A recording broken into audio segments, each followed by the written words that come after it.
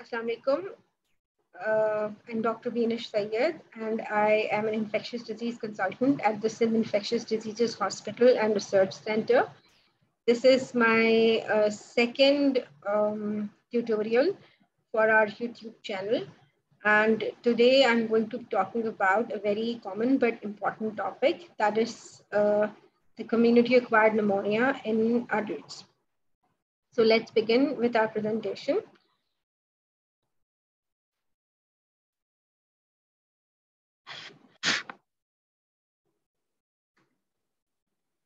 Moving forward, so community-acquired pneumonia by definition refers to an acute infection of the parenchyma of the lungs that occurs outside of the hospital, that is acquired in the, which means that it is acquired in the community.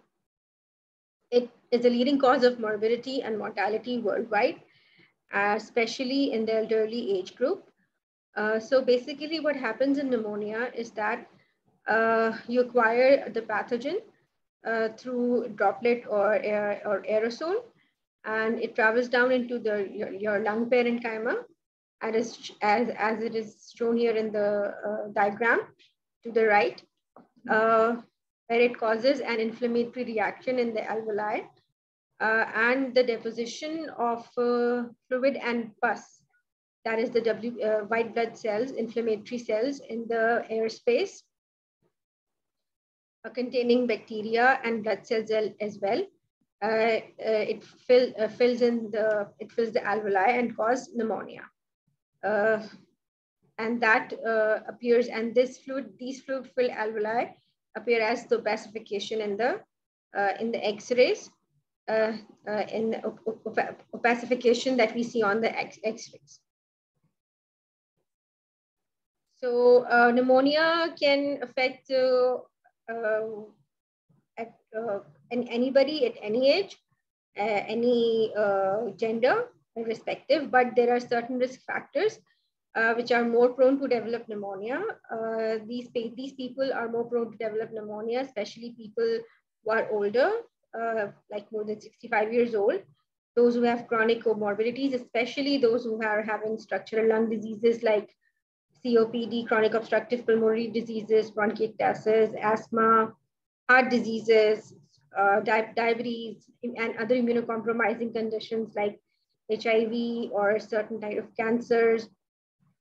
Another risk factor is an antecedent viral respiratory tract infection, especially an infection with an influenza virus, impaired airway protection like alteration in the consciousness as seen with seizures or dementia or loss of consciousness, airway obstruction of the airway, like and with conditions like and the esophageal obstruction that causes dysphagia, smoking and alcohol overuse, obviously, other lifestyle factors like crowded living conditions, especially with poverty and places like prisons or hostels or in military barracks.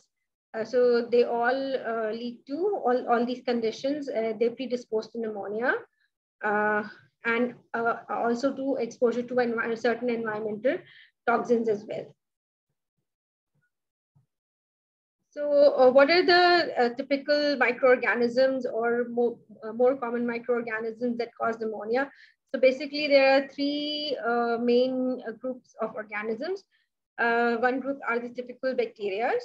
The second are the atypical bacteria, and third one are the respiratory viruses. All three of them can cause pneumonias, and the clinical presentation or the way they present, the pneumonias present by these three different organisms are essentially the same. And it on the basis of the clinical presentation, it is very difficult to distinguish the cause of the pneumonia. But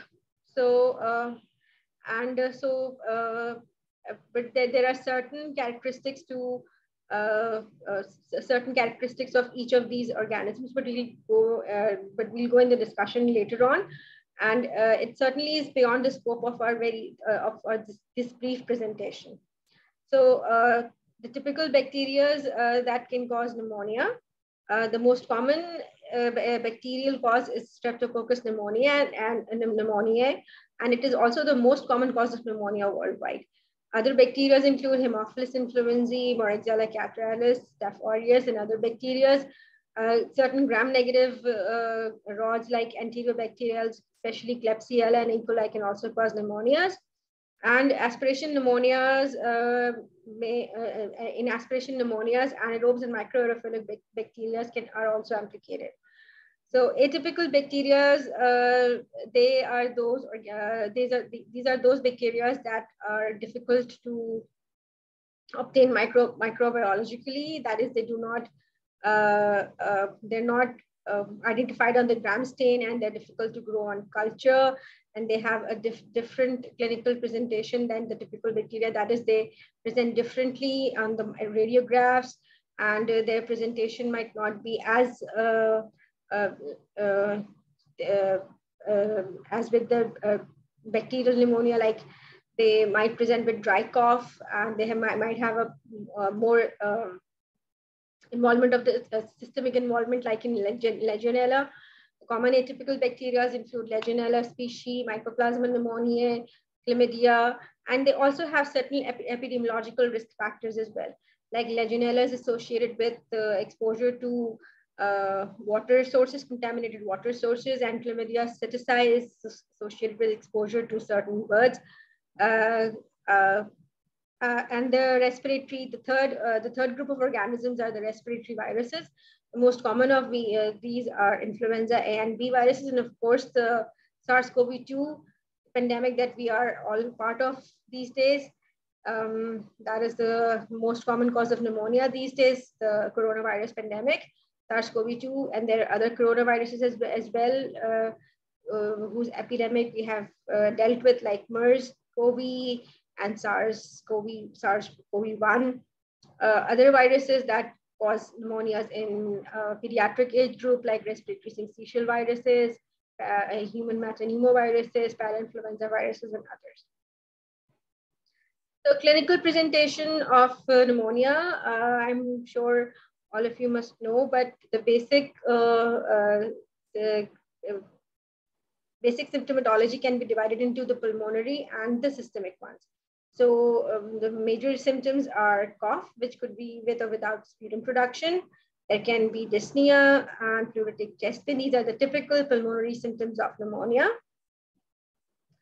And the signs include tachypnea with increased work of breathing. On examination, you can find additional breath sounds like rales, crackles, and sometimes wheezes, especially if the patient is asthmatic. And there would be tactile tremors and dullness to percussion as well, and changes in the oscillatory sounds like agophony. And then on systemic features include obviously fever. Majority of the patients do present with fever that can be associated with chills sometimes. A lot of patients present with fatigue, malaise, anorexia is also a very common symptom. In severe illnesses and with severe pneumonia, there can be signs and symptoms of sepsis like hypotension, altered mental status, and symptoms of organ dysfunction, especially with renal dysfunction, liver, and or thrombocytopenia. You can see tachycardia, and in the laboratory, you can see leukocytosis with a leftward shift or either leukopenia as well, and inflammatory markers like ESR, CRP, they can both be raised. Procalcitonin in cases of bacterial infection, you can find that elevated, especially this is specific for bacterial infection, but a normal procalcitonin does not essentially rule out bacterial infection, even for diagnostic purposes. So it is no longer recommended to guide initiation of antibiotics. The best modality to diagnose a pneumonia, it relies on the clinical presentation, the signs and symptoms, along with the chest X-ray. The typical presentation of pneumonia with either consolidation or bilateral infiltrates, along with the clinical picture of fever, cough, pleuritic chest pain, sputum. pretty much pretty much make the diagnosis very clear. And in most of the cases, further testing further testing is not required, especially when you're treating your patient as in the outpatient department in ambulatory settings, and the symptoms are mild. All you have to do is get a chest X-ray and prescribe antibiotic and oral antibiotics, and call the patient for a follow-up.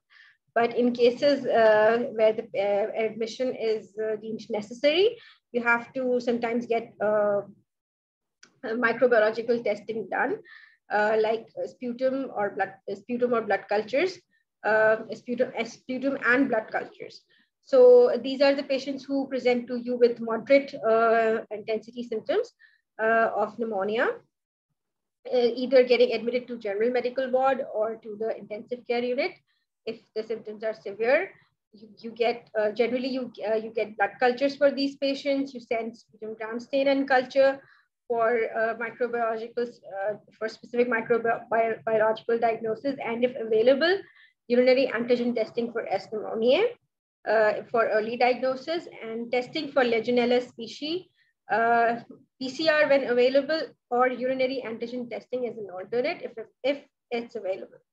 And for nowadays, COVID testing for COVID is mandatory for all patients presenting with signs and symptoms of pneumonia. Other than that, when there is an epidemic going on for influenza A, you also get a PCR testing done for influenza viruses as well. So some chest X-rays, some typical chest X-rays for different presentations of pneumonia. On the left, you can see typical bacterial pneumonia with consolidation in the right, middle, and lower lobe. And on the right, you can see bilateral infiltrates, a typical with reticulonodular shadowing, a typical presentation of an atypical pneumonia.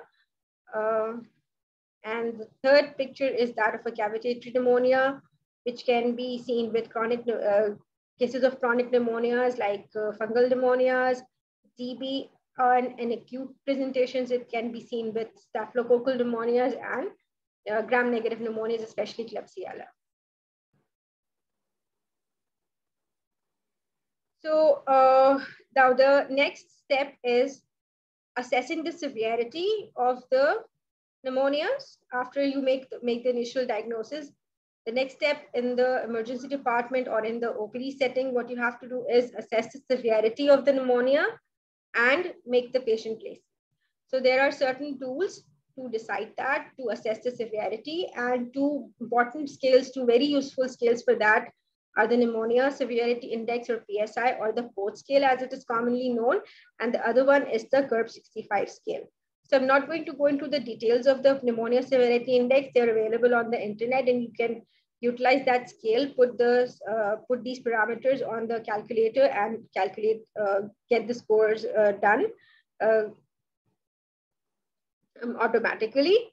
And the other one is Curve 65, which is not as sensitive as the PSI scale, but it is more easily, it is more, how can I put it?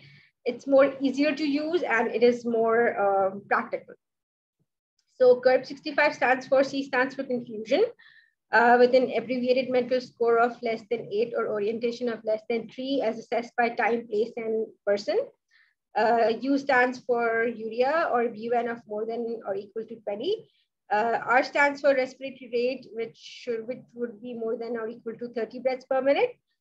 B stands for a systolic BP of less than 90 or a diastolic BP of less than 60, and 65, obviously the age being more than or equal to 65.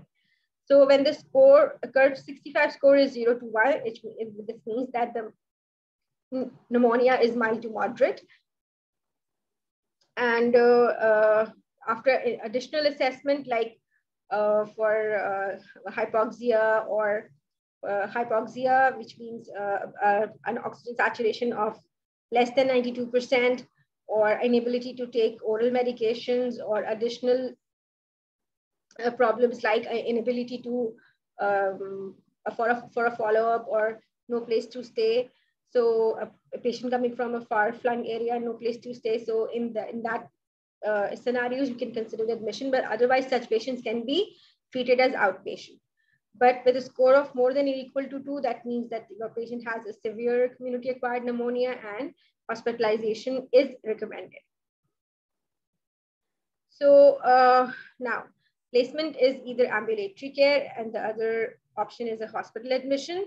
So patients who are otherwise healthy, that means they are vitally stable, except for maybe fever. Obviously, fever would be there if they're presenting with pneumonia, but otherwise there's no hypotension or tachycardia or no signs of distress, and the patient is healthy with no comorbidities, and the PSR score is of 1 to 2, and the curve score is of 0, and in cases of age more than 65, it's 1, then you can safely send the patient home on oral antibiotics. But a patient who has a peripheral oxygen saturation of less than 92% on the room air, and a PSR score of more than or equal to 3, and a curve score of more than or equal to 1, more than 2 if the age is more than 65 years, these patients should be taken in and hospitalized. So now intensive care admission, obviously those who present with critical and severe pneumonias, like respiratory failure that requires immediate ventilation, intubation and mechanical ventilation, and those in sepsis requiring vasopressor support. So these are, there's no question about it, no two ways about it. These are the patients that go into the intensive care unit immediately. But what about those patients who do not immediately require mechanical ventilation or vasopressor support, but they have imminent signs and but they have signs and symptoms that require immediate attention, or they have imminent features that are indicating that they might require mechanical ventilation and vasopressor support soon in the future.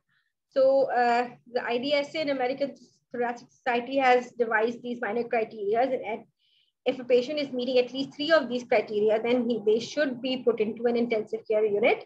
And these criteria include altered mental status, hypotension requiring fluid support, temperature of less than 36, which is 96.8 degrees Fahrenheit, a respiratory rate of more than or equal to 30 breaths per minute, arterial oxygen tension to fraction of inspired oxygen, or PaO2 to FiO2 ratio of less than 250, BUN of more than or equal to 20 milligrams per deciliter, leukocyte count of less than 4,000, which means leukopenia, a platelet count of less than 100,000, which means thrombocytopenia, and multilobar infiltrates. So these are all the features that, and if at least 3 of them are present, so that warrants that your patient should be placed in the intensive care unit. Let's say as your patient has severe pneumonia, and it should be placed in the intensive care unit.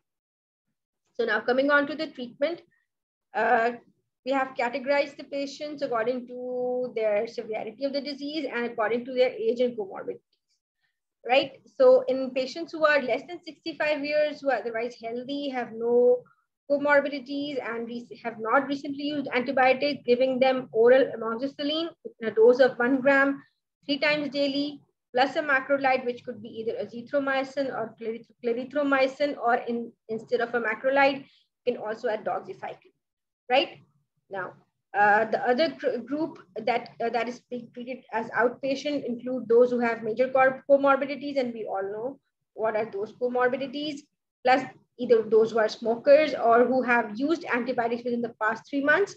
Now, their choices include an oral extended release amoxicillin flavulinate, or commonly known as augmentin, in dose of 2 grams twice daily, plus for atypical coverage, macrolide, which is preferred, or either a doxycycline.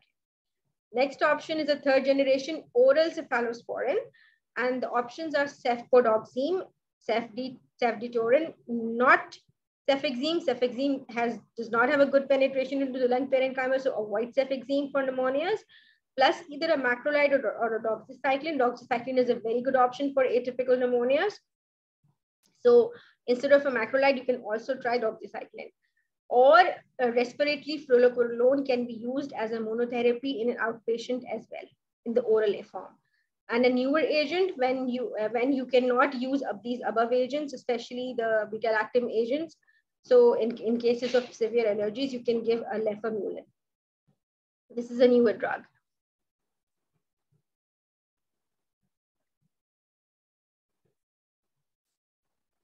All right, treatment. Now continuing on the treatment. Okay, so one thing that I forgot to mention while going through the diagnostic part is that around 62% of the patients who undergo microbiological testing, they do not come up with any positive culture. So most of the patients, they do not have a positive sputum or a blood culture. They are generally treated empirically. What is the reason behind this? That's another topic to talk about. There are a lot of reasons, multiple reasons about it. That's beyond our scope right now. But essentially, it means that reaching a microbiological diagnosis for pneumonia is not easy. So empirical treatment and choice of antibiotics, following the guidelines to the T is very important for that. So, and you have to know the organisms that are generally present in your community and your resistance patterns as well. So what about the inpatient antibiotic therapy now? So here, again, we categorize patients into two groups. So basically the treatment for general medical ward and intensive care unit, they are essentially the same. It's just that in patients who are admitted to the intensive care unit, you generally start the treatment within 1 hour of admission. Because these patients are generally in sepsis, so you do not delay the treatment. You do not wait for any kind of testing or any kind of labs to come, laboratory work to show, but you just start. Your goal is to start the antibiotic within 1 hour of presentation, and you do not treat them as you do not give them monotherapy. Now here you have to consider the colonization with Pseudomonas and MRSA as well. So in patients who have no suspicion of MRSA or Pseudomonas, like previously healthy patients, never received an antibiotics, no structural lung disease, no cavitatory lesions on the X-ray, no multilobar infiltrates on the X-ray, admitted to the general ward. So what you can give here is simply start a beta-lactam plus a macrolide. You can start with IV, give it for 48 hours, and then de-escalate to oral. Or you can start with a monotherapy with a respiratory fluoroquinolone. But for those patients who had known colonization or a prior infection with Pseudomonas, like recent hospitalization with IV antibiotic use or other strong suspicion for pseudomonal infection, now you have to give a combination therapy with two anti-pseudomonal beta-lactam antibiotics, which could either be piperacillin tazobactam, cefepime, ceftazidime, meropenem, or imipenem. One of them should be a beta-lactam, and the other would be an anti-pseudomonal fluoroquinolone, either Cipro or levofloxacin. The other group is the one that has known colonization or prior infection with MRSA or other strong suspicion for MRSA infection. In that case, you have to add an agent with anti-MRSA activity like either vancomycin or linezolid or either of the above regimens. An alternative to vancomycin or linezolid is ceftaroline, which also has anti-MRSA activity. If available, it can also be a good option. So how long do you continue the treatment? The duration of therapy is generally, in cases of mild pneumonias, 5 days therapy is enough, and your patient is being managed as outpatient. But generally, what your target is that you have to treat the patient until he has been afebrile and clinically stable for at least 48 hours, and minimum of 5 days is recommended. Mild infection, 5 to 7 days of therapy. With severe infection or chronic comorbidities generally require 7 to 10 days of therapy. Adjunctive steroids are not routinely recommended in cases of community-acquired pneumonia, except for patients who present with septic shock that does not respond to vasopressors, that does not respond to fluid therapy. Sorry. So this was a rapid and quick review of how to diagnose and manage and identify community-acquired pneumonia. I hope this talk was helpful for you, and we hope to see you in the future as well. So goodbye for now. Thank you.